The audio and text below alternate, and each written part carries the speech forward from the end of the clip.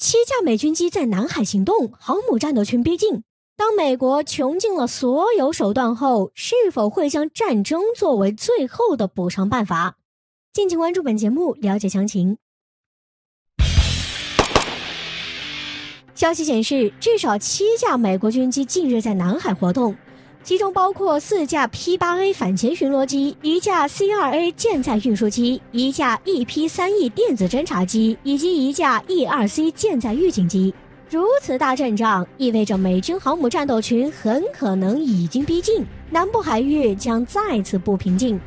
据悉，美国海军罗斯福号航母战斗群已穿越菲律宾附近的水道进入我国海域。罗斯福号航母是20世纪80年代美国建造的尼米兹级航空母舰的4号舰，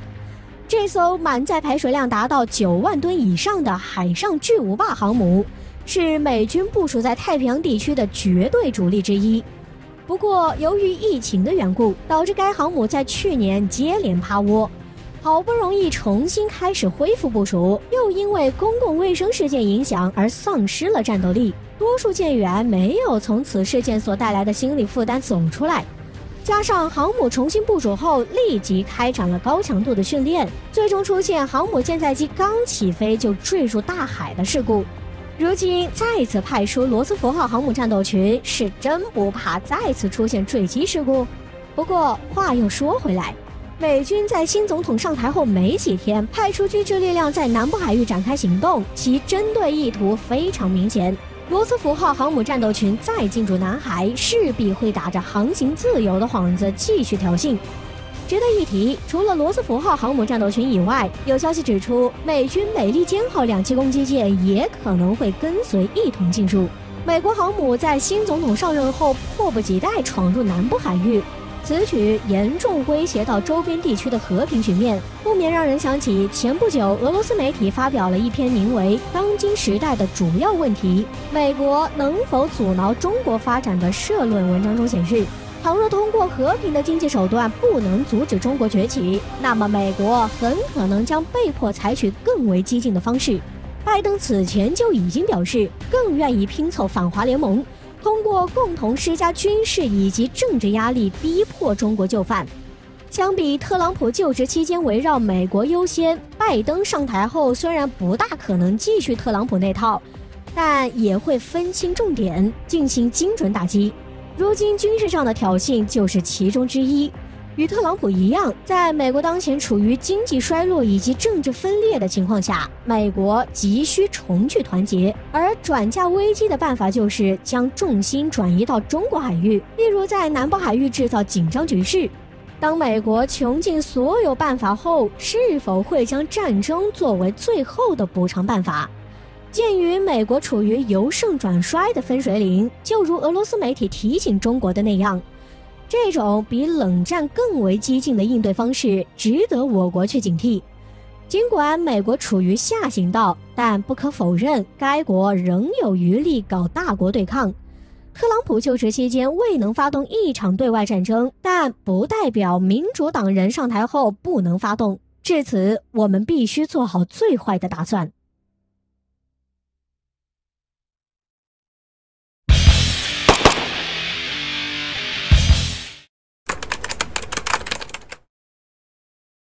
最近，俄罗斯国内数十个城市同时爆发示威游行，上万人涌入首都的街头，要求释放俄罗斯反对票人士纳瓦利内。至于这导火索，要从去年俄罗斯发生的一起中毒事件说起。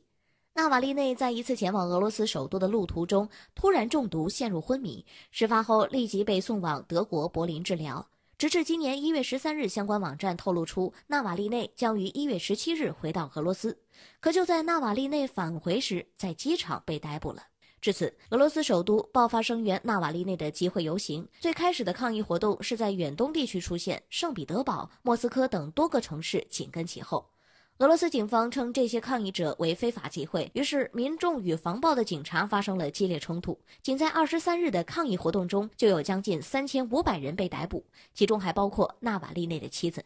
相比美国发生暴乱的次数，俄罗斯这种示威游行的举动还是非常少见的。关键的是，这次美国跳了出来，掺和到此次事件当中。美国驻俄罗斯大使馆发布公告，对外明确指出，1月23日当天，俄罗斯各地区爆发暴乱的时间，表面上是在呼吁俄罗斯境内的美国公民离暴乱的地点远一点，但实际上此举却是在此地无银300两。美国明摆了是在告诉游行示威者们的具体地点和时间。这些人清楚行动路线后，必定不会善罢甘休，其后果很可能导致游行的示威者越来越多。也就难怪此前有分析人士指出，俄罗斯发生的骚乱行动与美国驻俄使馆脱不开干系。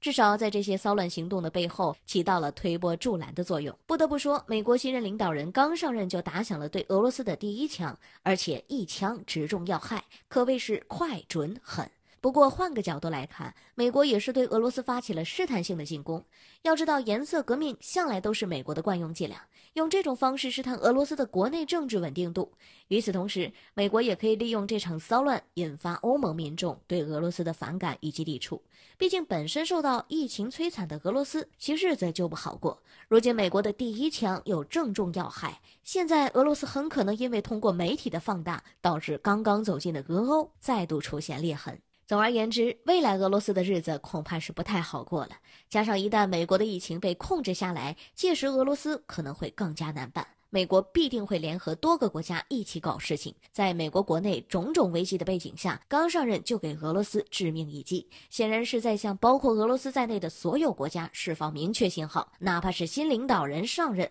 但是针对俄罗斯的打压并不会停止。在美国眼里，俄罗斯仍是最大的敌人。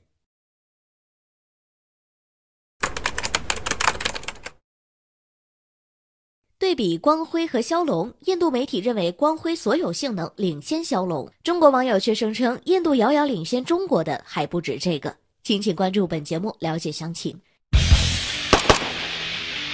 自从前不久印度对外表示将采购83架光辉战斗机后，印度人的兴趣就又来了。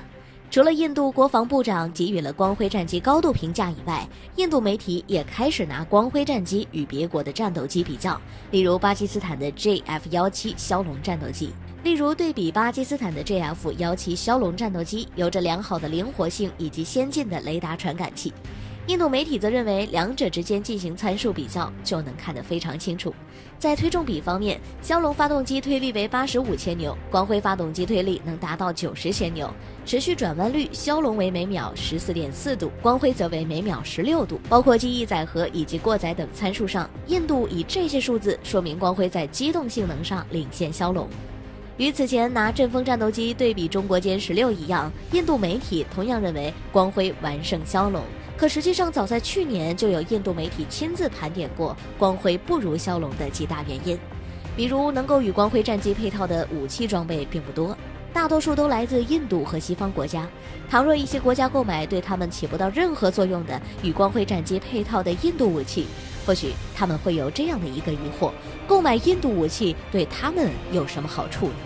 再比如，光辉战机是一架非常混乱的飞机，不适合任何已知的细节分场。枭龙虽然是一架普通的战斗机，但是无论该战机在未来有什么进步，都是坚实可靠的。不仅如此，光辉战机还面临一个现实的问题，到目前为止，该战机都没有主要用户，就连印度空军都算不上光辉战机的主要用户，而巴基斯坦空军至少有100多架枭龙战斗机正在服役。这说明了枭龙不管是在培训、后勤还是维修、升级等方面都处于一个非常平稳的过程。说得好听点儿，光辉是印度自主研发的，可该战机包括发动机在内的多个设备，哪一个不是从别国购买的？在本身国内工业能力薄弱的情况下，一旦战机出现什么问题，印度连基础的维修能力都没有。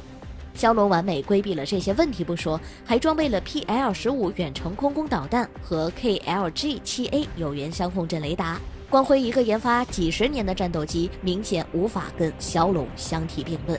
印度人被自信蒙蔽了双眼，看不出来也就罢了，